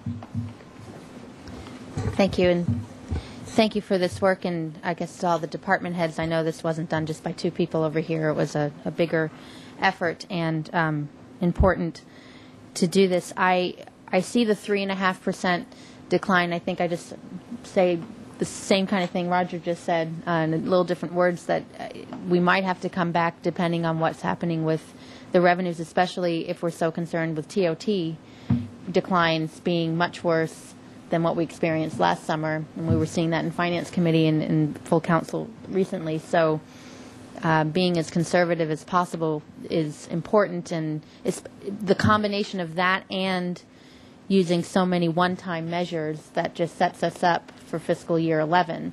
We already had, can you remind me before today, in the current budget right now, how much of the balancing budget strategy included one-time measures? That's about $3 million. I think we've got it here in the... It was, it was somewhere in the presentation. So $3 million, and we're adding another $775,000. Is that? I mean, Yeah, I think that's correct. okay. So we're looking at for fiscal year 2011, which I'm sure you're going to talk about on Tuesday. We already have to figure out close to $4 million making up those one-time measures somehow. Okay, so that's looking into the future and just sort of setting that stage. That's important to keep that in mind. One large issue and then 2 very minor ones, and I just have some questions moving forward. I have to agree with going to the academy to go up to 7 if we can, assuming, of course, these are qualified people we're sending. We're not just filling slots. They have to be qualified slots. Part of my reason, too, is just looking at what just happened in September. We were hoping to put in a number of positions into the academy in September, but through no fault of our own or just through outside circumstances, there is no academy. There's planning to be one in January, and it could happen that a future one could be 6-9 months down the road, and we would have, another 4 positions to wait for a much longer period of time if there's not another academy. So if there are 7 that we could send, and then and do the appropriate analysis for the civilianizing of those 2 other positions, and if that works, then those are 2 positions that we could use for the other duties that we typically think of when we think of a sworn police officer. To me, makes sense. So it's not the full 9 because of that analysis, I think, is important for all the issues that were raised earlier. The one little itty-bitty piece, which sounds so minor compared to the big picture, but I can tell I'm seeing the emails filling up my box right now, is this library 50-cent fee for the juvenile hold. And it's such a small number of $7,318. You don't have to come up at this point. But when this came up last spring, part of the comments I heard from the general public, it wasn't the 50 cents, like we can't afford 50 cents. It was when you're looking at a library for juvenile books in particular, you're getting 20 at a time or a larger number at a time. That was some of the comments I received. So it sort of builds up, and there are issues related to this that I think it's different than the adult sections of the library hold fee. And if it's an administrative function that we're trying to deal with some red tape, I don't know if there's a better way to try to cut that red tape. But I do know that I'd like to at least figure out how we can communicate back to the people who were very concerned about it in the spring, about why we're doing what we're doing. Because I think in the spring there was an oversight on the fee resolution schedule. It wasn't listed, and then it was on the list posted, and that created some problems. So I just want to make sure, if we're going to go do this, that have they been notified about this? Is there, I don't want a repeat of what happened in the spring. And it would seem like, a lot of concerns from some folks over $7,318 that maybe we could find somewhere else. It just seems like there's a small amount of money here that could be found somewhere if it's going to create that much of a problem. Again, this is such a small little piece of the puzzle based on almost $4 million of adjustments, but I think an important one just in terms of customer service back to people who use the library.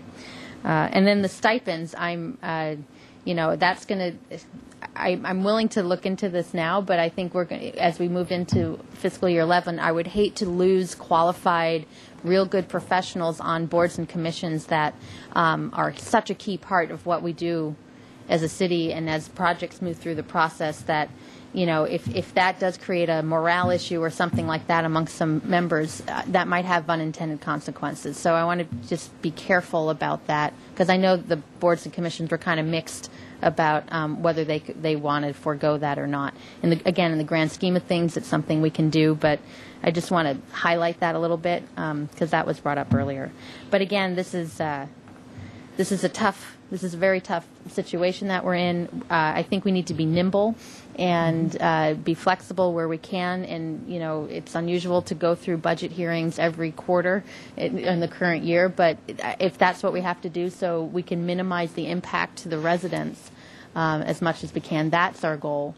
And minimize the services and try to avoid layoffs when possible, but knowing that in the future there might be a situation where we have to relook at that in certain areas. So thank you for this, and I look forward to Tuesday. Okay, Grant. Thank you, Madam Mayor. I have something else. Thank you, Mr. Samario and Mr. Armstrong. I appreciate today's report. It was really concise and clear and easy to understand. At least I feel like I've got my hands on what you've given us here so far. And I think the approach that you're taking is one that is workable and deals with the current situation as you've assessed it really well. I tend to agree with the suggestions, which sort of messes it up a little bit here, but about sending 7 to the academy if we can have that opportunity, and if it's not overwhelmingly burdensome for our staff, because one of the things that I think those of us who are out and about in the community know is that the work that we're able to do at that beat coordinator level, at the point of contact with our police department and the community at large, can be so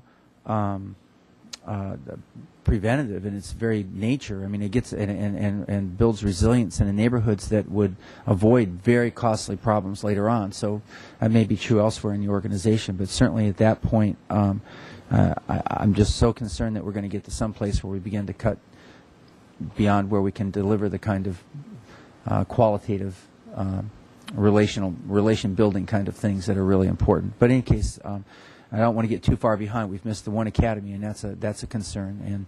And it wouldn't take much attrition for us to be in a spot. And I take the deputy chief's comments to heart with that. So just in general, one of the things that I wanted to ask a question. The question is, and Mr. Armstrong, maybe you're the one to ask it of. To what degree, when the department heads are working on the recommendations to you, for you to sift out and sort out, to what degree are they inquiring deeper into the organization, to the people who are actually doing the work, to ask them for what they see as possible strategies or opportunities that can be effective, that would also not harm their ability to deliver what we on the policy board, if you will, expect of them and hope? I mean, have we gone, how deep in the organization do we go when we prepare for, like, today's meeting or the ones that are coming up? And next Tuesday, when we give their presentation, one of the things that's going to be different is that I'm going to ask each department head to talk about what they're looking at for next fiscal year. And so you'll be able to, I guess, talk with them a little more directly. And I think what I would say is that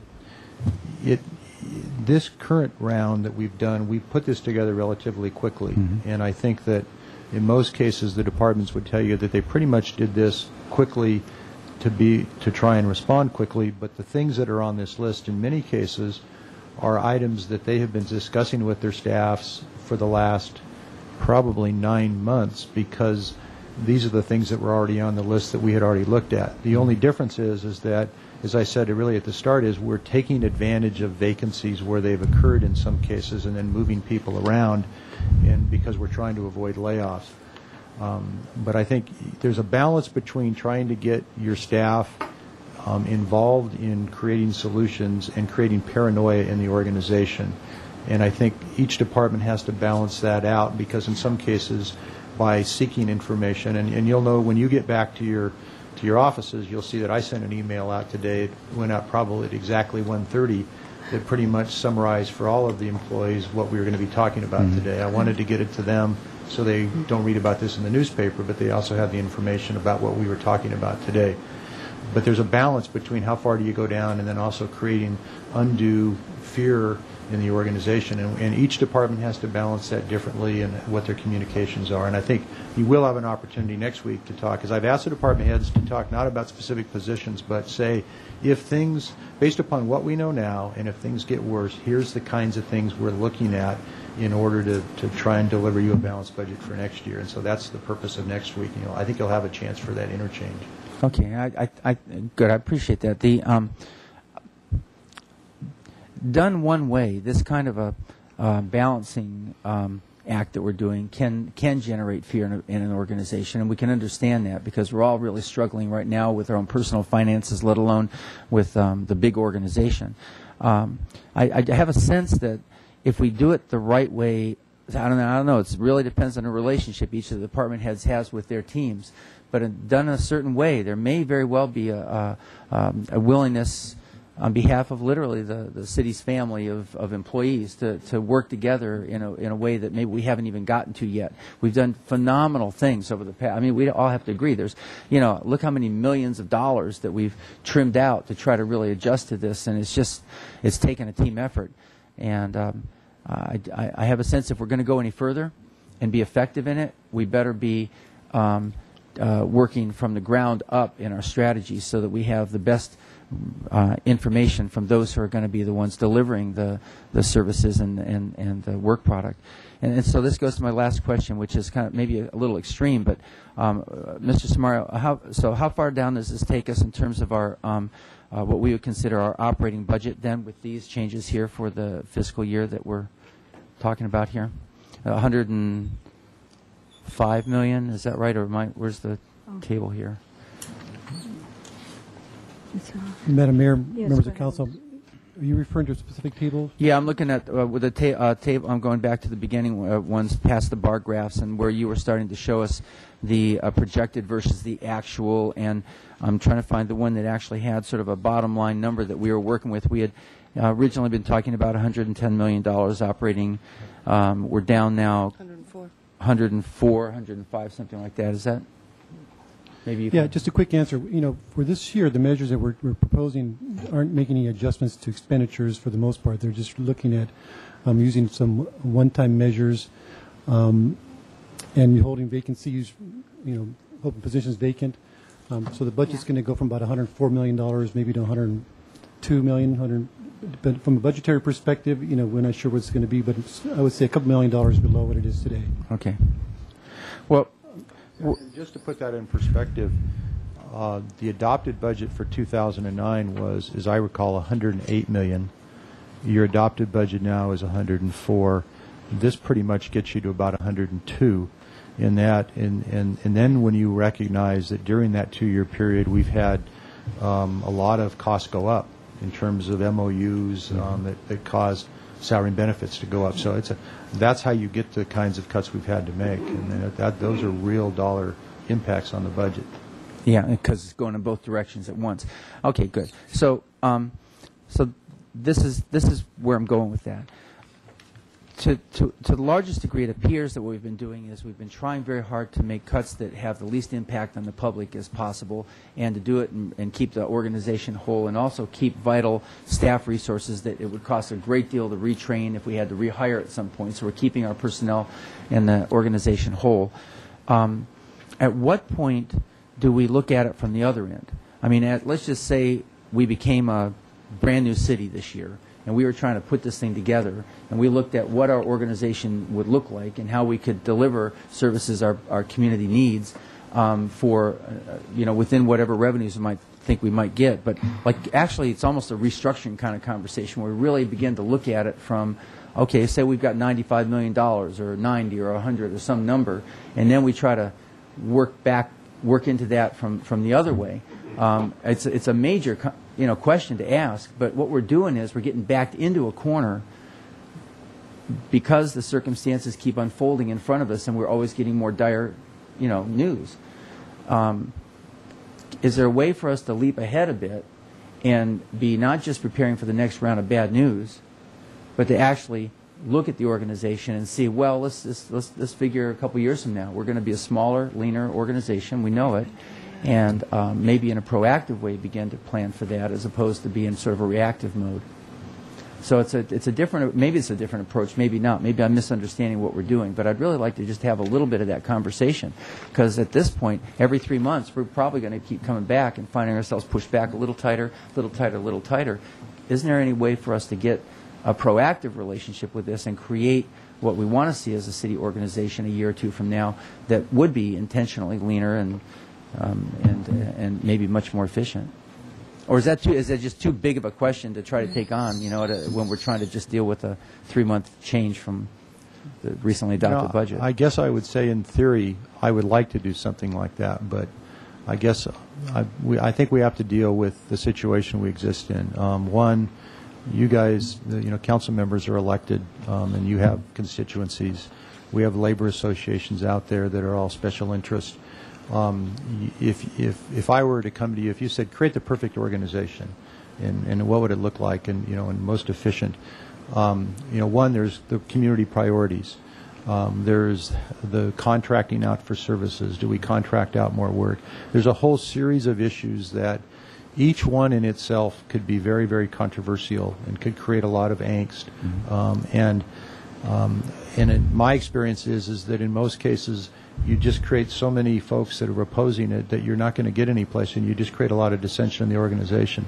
I can tell you, though, at the micro level and at the program level, that the departments are looking at things like, do we need all of this? You know, and Nancy I think will address this next week. Do we need all of the community buildings that we have, and do we need to get out of certain facilities or certain businesses?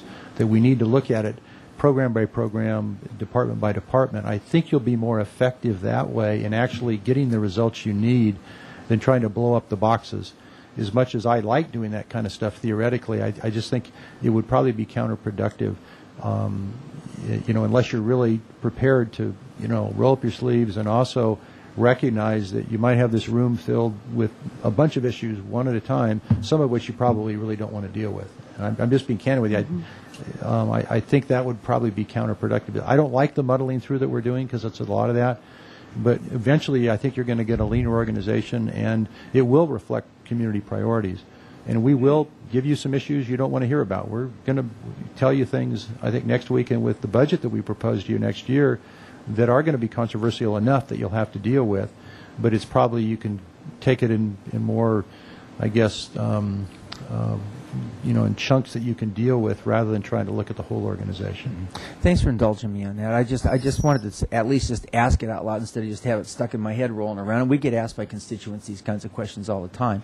What's reassuring about your answer to me, and I don't know about for the rest of the council, but is that each of our department heads and their organizations are making a very serious effort to ensure that what they're doing and the way they're doing it is as efficient as absolutely possible.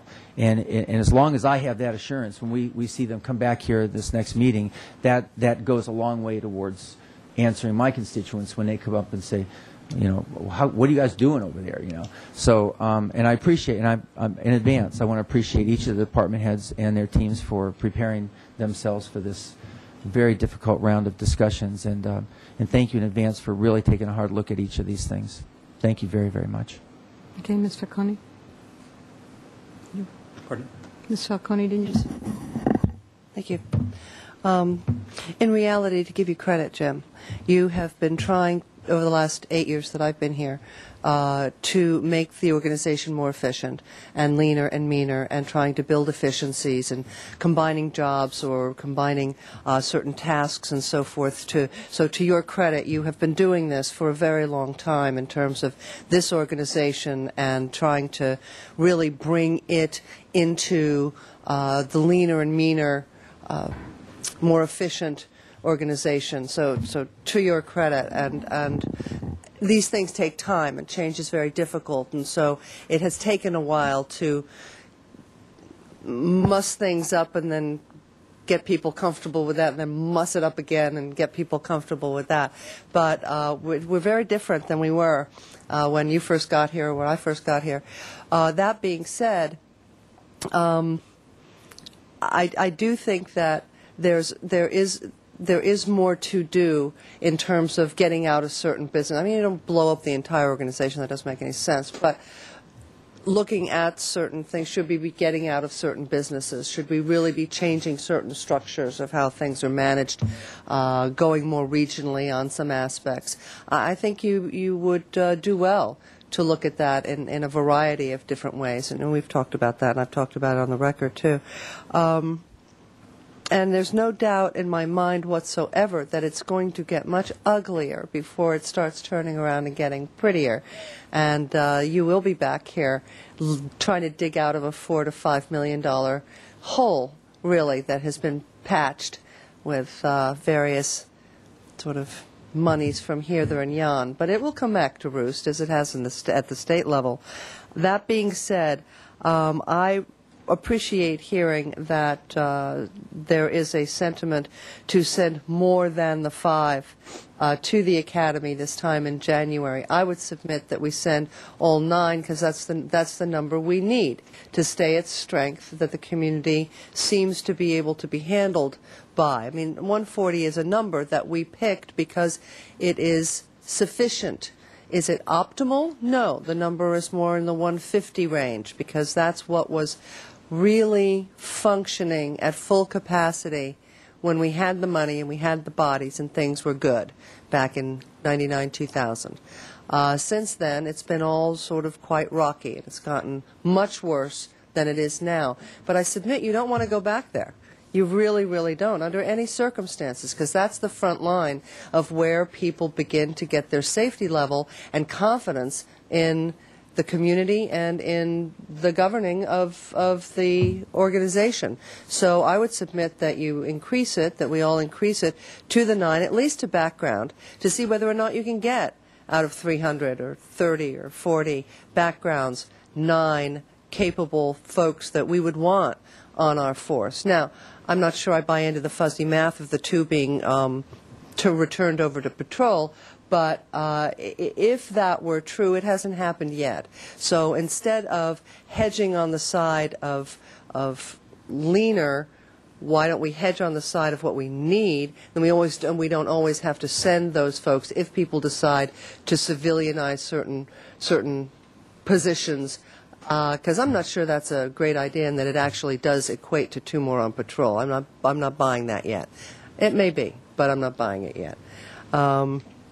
So I would say that we go ahead and background enough to get 9, and then we take it from there, because as somebody said, we have fallen behind in the past, and with the Academy not happening this last time, we're falling behind again. And I would submit y'all don't want to go back there, those of you who are staying. So that's my suggestion. Otherwise, I think you've done a fantastic job. I really appreciate the work that everybody has done, because cutting and changing and restructuring is really, really difficult. And you've got human bodies on the line here, and nobody likes doing it. But, if you can't get there by will, you get there by force. So we will get there this time. And I really don't think you want to start playing around with the numbers at this point. We're already fudging around with it enough. I suggest you get real about it. Thanks. Good deal.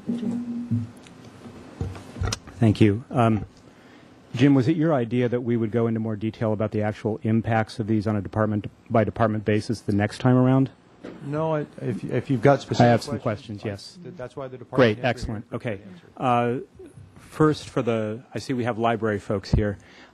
Could you just give me a sort of a brief rundown on the expected impact of holding these 3 positions open?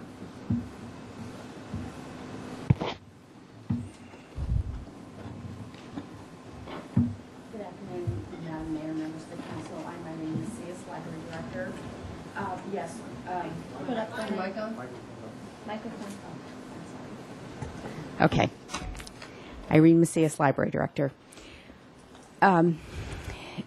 Early in this fiscal year, January 1st through July 1st through July 5th, we had 3 resignations or retirements. It has stretched the staff. We're still open 7 days a week, but there are some services that are not being provided at the same level, or perhaps not as quickly as possible. Our own airport director, who I believe is in the building, was using the library and noticed that you may not be helped as quickly as you have been in the past. So there is an impact. We have a very dedicated staff. They really value customer service. And so we are holding the line, but it is getting more difficult, particularly in light of the busyness of the library. We've had more usage recently, and I will refer to the 50-cent fee. That really wasn't for the revenue. It was really to address this new workload that has been imposed due to the fact of this. We do belong to the Black Gold Regional Cooperative. We cooperate with Ventura County and San Luis Obispo County, share all our materials up and down the coast. That 50-cent fee is to bring something either from another library or to notify you that it's here if it's currently checked out. So what happens now is that each time that a juvenile hold gets placed, staff have to go in and manually waive that fine so that the person doesn't incur the fine. or the fee. So it's strictly a workload issue. There are about 19,000 juvenile holds placed in a year, so multiply that. So you're saying that basically the service impact of continuing these positions open is increased time on customer response. Is that it? For the most part, yes. Okay. And you also mentioned that you've seen an increased usage in the library. Could you give me a rough idea of what that's been over what period? Just rough. Doesn't have to be exact. Yeah. In the last year, our usage in our entire system has increased about 7 or 8% in terms of materials checked out. We have probably closer to 10% increase in the number of people that are coming into the library. A lot of them are actually first-time users or return users who haven't used our service in a long time. They're coming for, they've canceled their cable service at home, so they're using our wireless internet service. They have lost their jobs and find out that they have to apply for jobs online, so they come to the library to use the computers. We just have a real influx of people using the library because of the economic times. Okay. Thank you very much. You're welcome. And also some questions for community development. If you have a...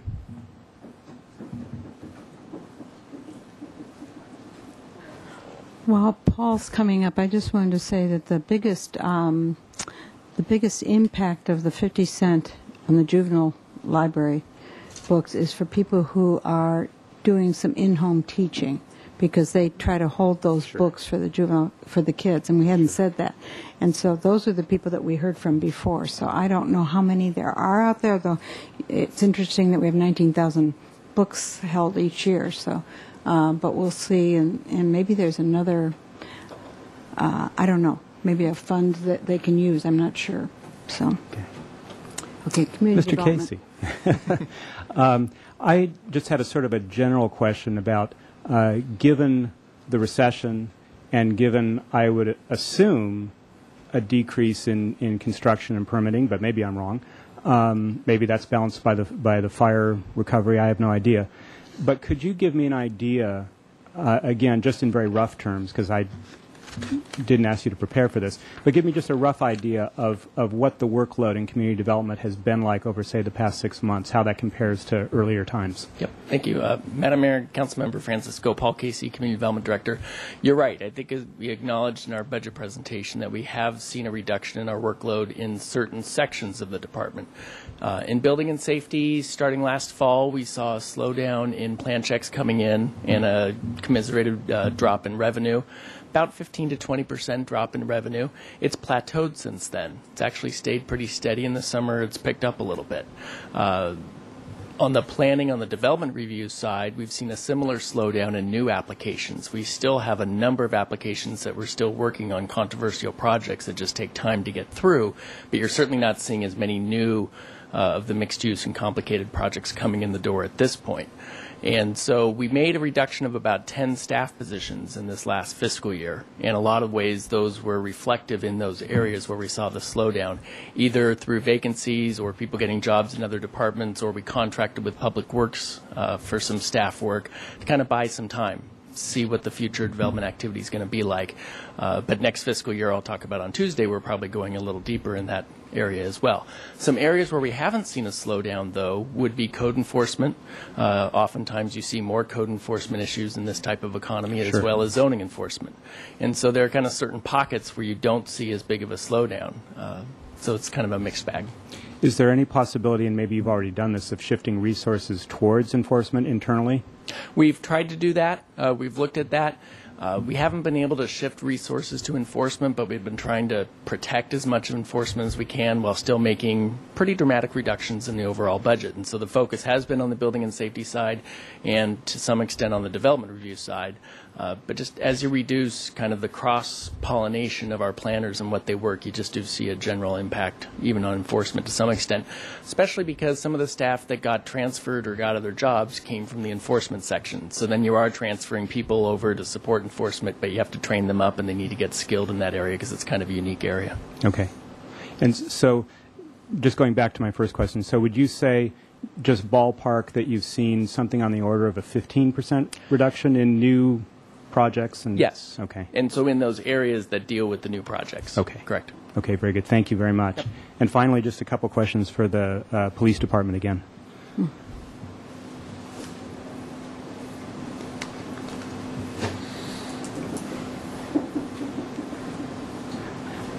So, Deputy Chief, is it my understanding that this idea of civilianizing the training position and the special events coordinator, that those ideas are still being studied, or is this a done deal? It is not a done deal. It's an idea that we've looked at over the years.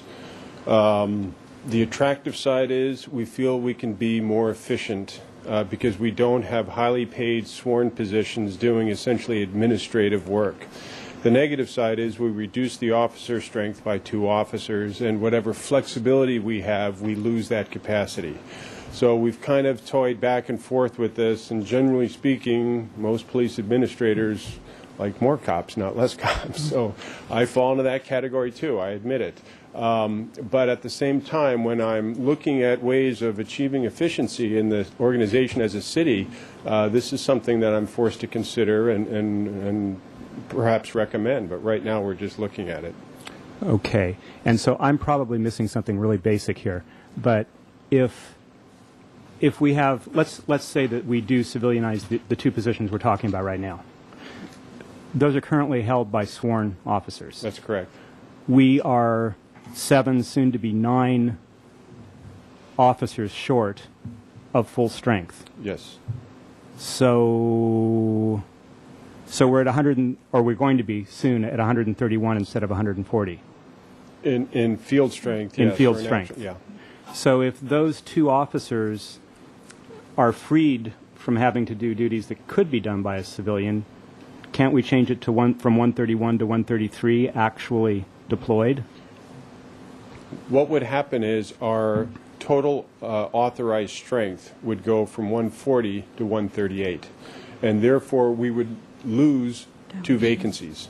So instead of having 9 vacancies, since we are contracting by 2, we would have 7 vacancies. Right. But the number of officers who are assigned to field strength would remain the same, since the 2 we are losing aren't coming from field strength anyway.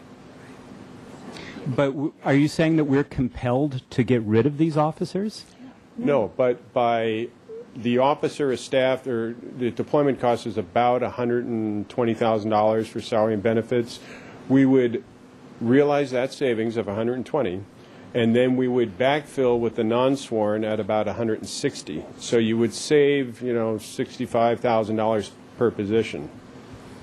Well, I guess, and maybe, Mr. Armstrong, you look like you're ready to jump in. What I'm really trying to understand here is we have a shortage of sworn officers right now, and it seems to me a no-brainer that if we can move sworn officers out of a position that a civilian can do just as well, that we should be doing that, and that it helps us solve a problem. So what am I missing here?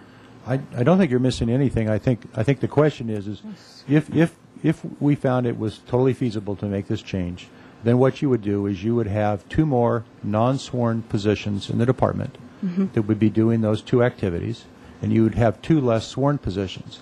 The 2 incumbents that are in those positions right now would go into more traditional police work, patrol detectives. Okay. So you'd have no impact on the on-street folks.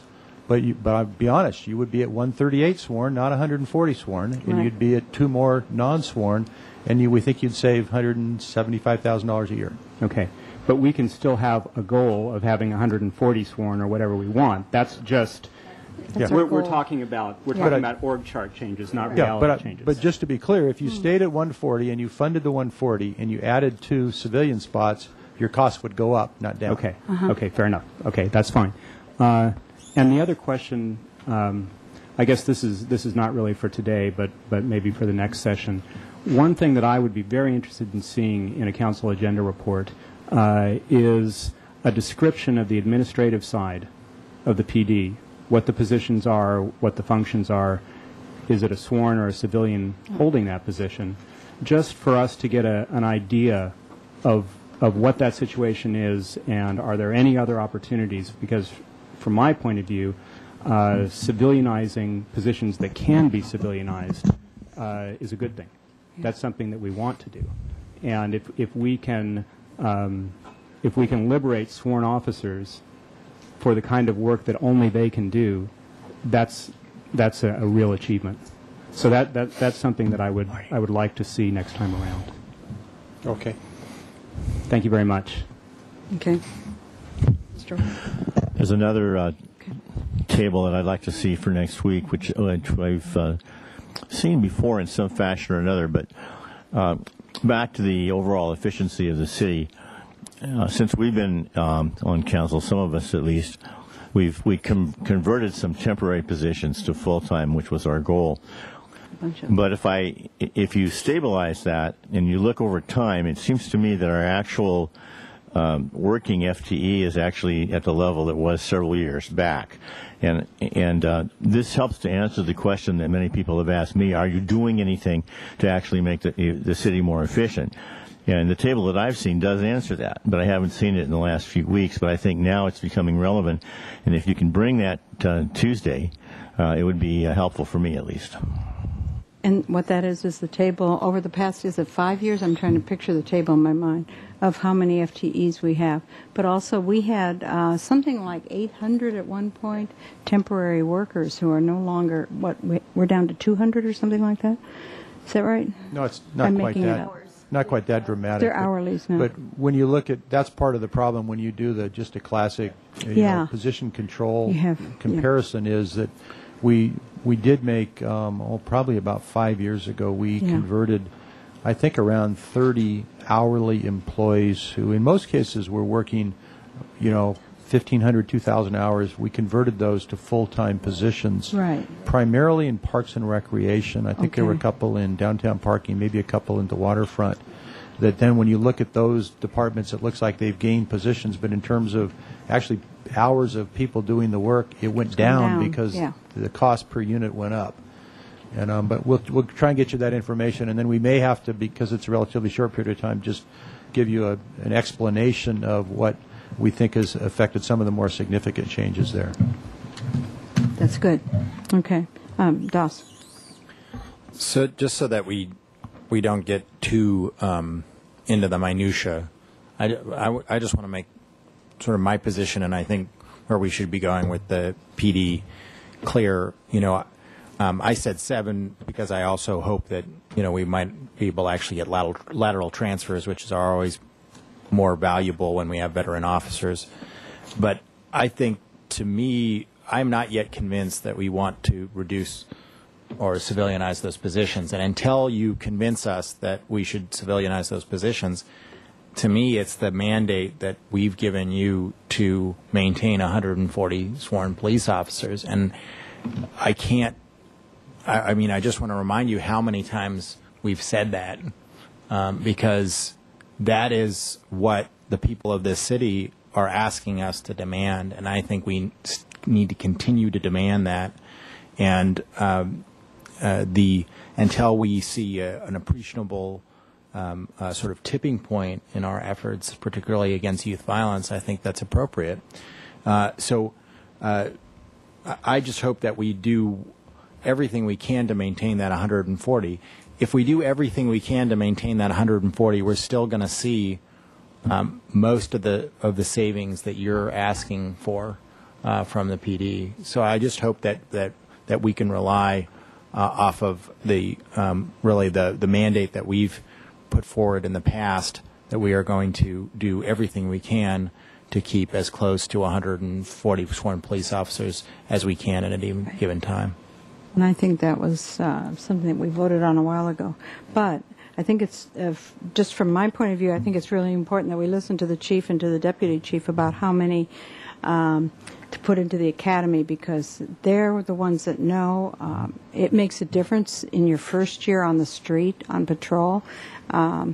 They have to have people right next to them and all that, which is very important. And we also have to do psychological tests and everything too on these people. So I'm going to be relying heavily on their points of view. I think that's very important. So I just wanted to say something about the employees, because we haven't said anything yet. I think the esprit de corps among our employees is very good right now, even though the recession is very bad right now. It's kind of amazing. And so I wanted to compliment you on that, because I think I've had a lot of employees stop me and say, I ask them how they're doing, and they say, they're really grateful to have a job. And they don't mind the furloughs. They know they're losing money. Their pay has gone down, but they're really grateful to have a job, and they really have that sense of family, sense of the sense of the organization, and I think that's really wonderful. But they seem to really understand the situation, and I just wanted to give Mr. Armstrong some kudos. I can't give him yet, although I could give some to you too, because you just started this job. But I think it's very good that when people, it's a complicated situation. We've never seen anything like this before, but people seem to understand and seem to accept it and seem to still have that good esprit de corps, and I'm grateful, and I hope in the next year we can still have that. It's really tough times out here, so. Okay, anything else? Yes. Yes, Mr. Francisco. I just wanted to speak to Mr. Williams' point about the number of sworn officers. Of course, we want to keep at least 140. We may want more sworn officers. But the important point to keep in mind is that when the people of this city are thinking about the police force, they're not thinking so much about the people who are doing administrative work, though of course that's vital. When they think of the police, they're thinking about detectives, officers out on the street. That's what they're thinking about. That's what the police force is to them. And so from my point of view, if there is a sworn officer functioning, for instance, as the special events coordinator, and we can find a civilian to do that job, that is a good idea. And if that means that instead of reducing the number of sworn positions to balance the budget, we have to increase it, that's something we need to look at, because the police department is probably our single most important function as a city. So just because you have 140 sworn officers, and I don't know what the number is, but if 15 of them are doing non-patrol and non-investigative work, then as far as the public is concerned, our sworn officer total is 125. So that's all I want to keep in mind, that we're talking about who are the effective people doing investigative work and patrol. It's the feet on the street. Exactly. Okay. And boots on the ground, or whatever all those are, all those sayings. Anyway, so I think that's it. Is there anything else you want from us? No, I think that's... Okay. Yeah. Yeah. But there is a difference when you have the sworn police officers. Look, I occasionally I hear what you're saying. There's a lot of work that's being done that would not necessarily be ideally performed by a sworn police officer. I call up some officers, and and it's not them calling me, so I know it's not staged, and they're like going on a toilet paper run out to Costco, or dealing with a broken window of a patrol officer, of a patrol car. So I know there's some of that going on, but even if you have some folks operating in a civilian capacity in the department, when there's an emergency, they go onto the street. So there is an inherent advantage, and all I'm saying is we need to be looking at that very carefully. Okay. Did we have anything else? No? We're going to adjourn then till, is it Tuesday? I've forgotten. It is Tuesday. Thank you. On the 7th. Thank you.